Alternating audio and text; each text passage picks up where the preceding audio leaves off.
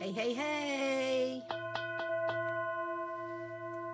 Come on in and join me. I know I'm a little late. I was coming home, a little traffic, and I really wanted to continue in this space. I love it. I love the flowers and the crystals, and I love what we set up yesterday. I could have done it at my studio, which is sacred and beautiful, but there's something about coming back here and just reinforcing the energy of the space that we create. So yay, welcome guys, day 2. And I have to say, I'm loving the post. Thank you so much. I just saw Sarah posted like 5 pictures of different spaces. I love it, I love it, I love it. They're so inspiring. They make us feel good. They just bring up that, like, you can feel it, right? Let me know. You can feel it. I know you can feel it. You can just feel that energy when you see the pictures. Let me know what you're feeling about that. So thanks again for posting. I know I'm a little off time, but not too late. So I don't see anybody yet. But anyway, I'm going to go ahead and just pull it together for day 2. All right, somebody's coming in now. There's Brooke. Hey, Brooke. Thanks for posting and bringing people in. Yay, I saw some new pictures posted too of sacred spaces in the group. I love it. I just love it. I love seeing it. It's very inspirational for myself as well. Yeah, so I'm liking my space. I know that this won't be a lot forever, but aren't they just beautiful in the color and the way it pops and all of that? Definitely. So coming back to the space each day is what's really important. Like I was saying, I was running late. I could have done it at my studio, the broadcast, but I really felt drawn to be back here. And that's part of the purpose of having that space, is just feeling good and building it up each day and just by sitting in it. And maybe you do. Maybe you have several of them. I know one of the things we'll talk about in a couple of days is at work, right? And having that space for your work as well. You can have a little abundance corner. You have a sacred space. Your desk even can be set up that way. I have one in the windowsill, right, facing like kind of the north corner of the house there. Even my bathroom. Wait till we get to that day. That's going to be fun too. I'll be sharing like my lights and how I work with that and spaces that you can set up. It's just so powerful and it's so great.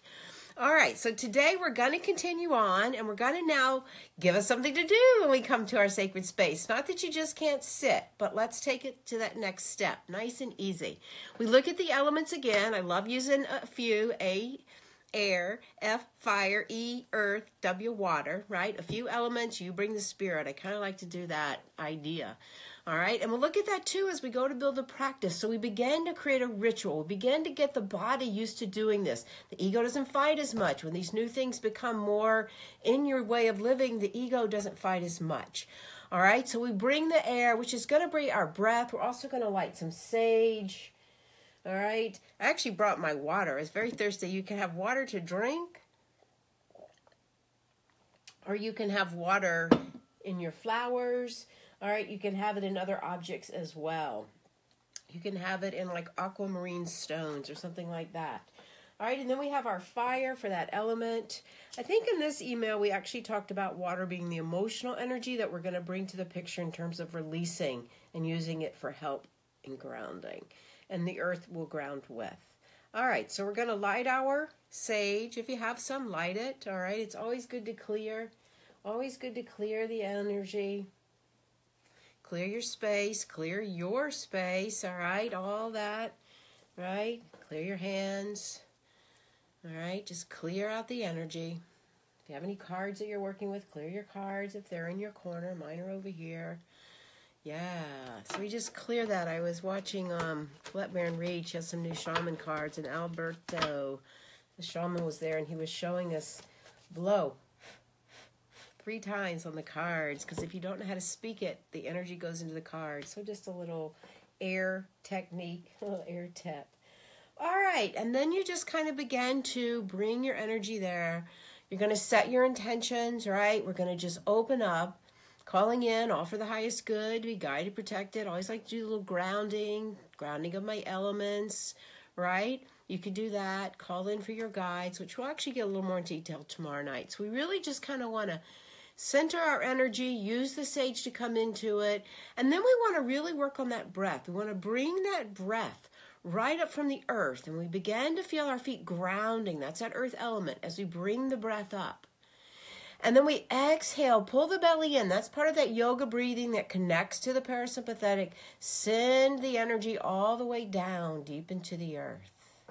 And again, we're going to inhale and go all the way up. Imagine up through the crown, all the way up. And as you exhale, pull it back down. Pull the belly, the navel. That helps to activate the diaphragm correctly to get you into parasympathetic. Deep into the earth. Feel the feet on the earth. Have both feet flat. Make sure they're not crossed unless you're sitting down on the ground. But if you're in a chair. And then again, we're going to inhale. And I'm going to go ahead and set a timer for us. So we have 5 minutes. You'll have that practice in. And just exhale out. Inhaling. Here we go. 5 minutes. And exhale, bring the breath all the way back down, deep into the earth. Feel the feet on the floor. And as you inhale, feel the energy coming up through the feet, through the legs, up through that root chakra, all the way up the crown. Open up. Vertically breathing. Exhale, send it all the way back down, through the legs, through the feet, deep into the earth. Inhaling, let that breath find its rhythm, long, slow, deep, up. And as you exhale, this is where we start to realize, what are we holding on to? We start to be able to feel the energy, especially in the middle. Where is that energy being held? What's the emotional energy? And send that down. Energy follows intention. There's that water element. Inhaling, bringing the feet up, bringing the breath up through the feet, through the root chakra, up through the crown. And as you exhale again, release out all the stuff you're holding on your shoulders, all the emotional energy you're carrying around. It's probably not even all yours. Send it down through the legs, through the feet, deep into the earth. It's the earth and the water element working with us, right? Inhaling, bring it back up. Fresh breath, air element, up through the body, up into the heavens. And as you exhale, bring it down. And again, whatever emotional energy, stress, fear, judgment, maybe it's family, maybe it's friends, send it down deep into the earth. Inhaling, opening that breath all the way up. So we don't get caught into the stories. We just allow the energy as we exhale to be sucked down deep into the earth. Just let it go. Let those breaths get longer and deeper. And then as you inhale, bring up fresh energy from the earth. Circulate through that first chakra. That's our abundance center, all the way up. Bring the energy up into the heavens.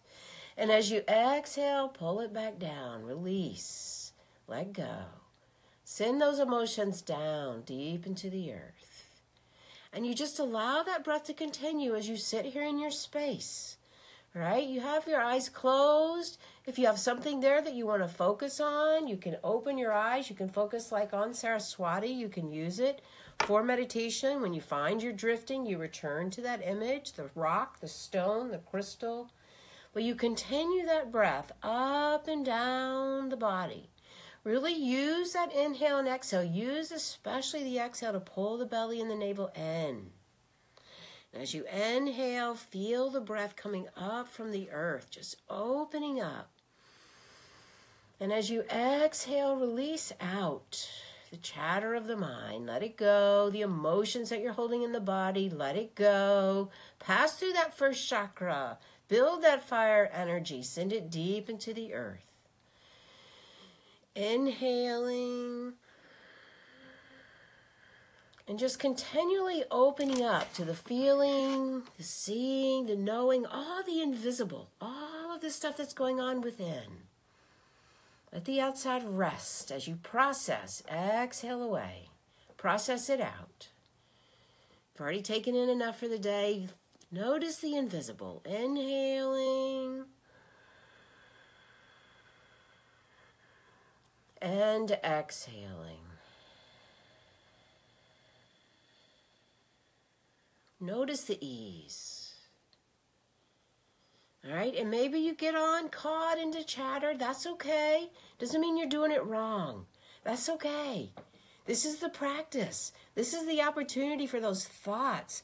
Let them detox, right? And then just breathe away again. This is when you use this is when this is helpful. If you drift away, come back to the focus. Or even if it's a crystal. Continue the breath. You can hold it. And as you exhale, you can return the focus to the crystal as you exhale away. That's if you have a chattery mind. It reminds you to come back to center. Inhaling.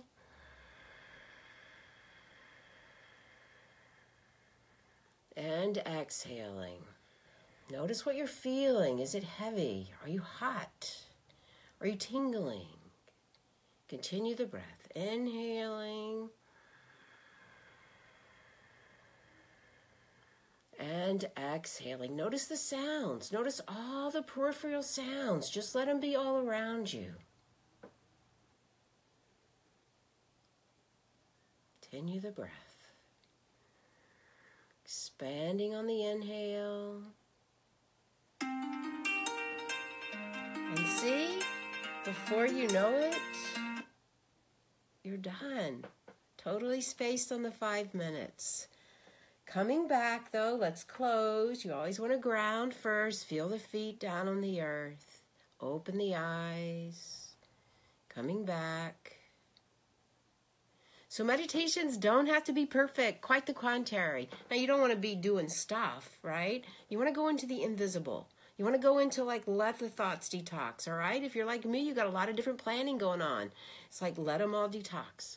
Let them all go. Maybe you had a lot of feelings going on, right? It was a holiday weekend. Maybe you're still processing that.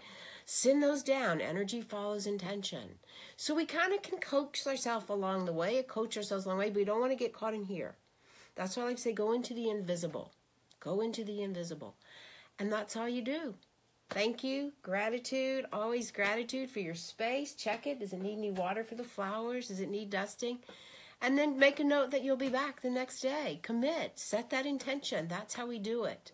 Definitely. Definitely, definitely. Hey, Thelma. Yay. Like, glad you were able to join us. Really good. Actually, I was talking, I was thinking tomorrow's episode, I'll probably post it tonight, or at least sneak peek in the group, but Dr. Jacob Lieberman, he's awesome. He has a lot to say. I had to listen and listen and listen.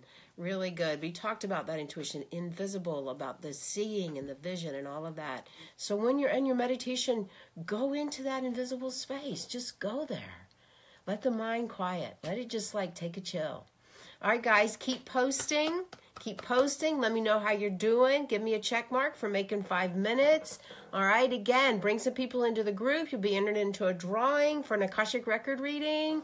And the more people you bring in, 3 or more into the group and come in and join it as well, you'll get a seat, entered into a seat in my group program. I don't think I quite said that right. I'm a little spacey, but I will post it, I promise. All right, guys, thanks again. Please keep posting. It was so much fun reading all the comments and pictures. Keep it up. See what's in store for us tomorrow. Oh, tomorrow I'll probably have to do it around noon because I teach from like 5 on tomorrow. So I probably will do it around noon. I'll post that too. All right, keep posting in the group. Thanks for joining me. Practice. Come in. Just sit if that's all you do too. To your spirit. Namaste.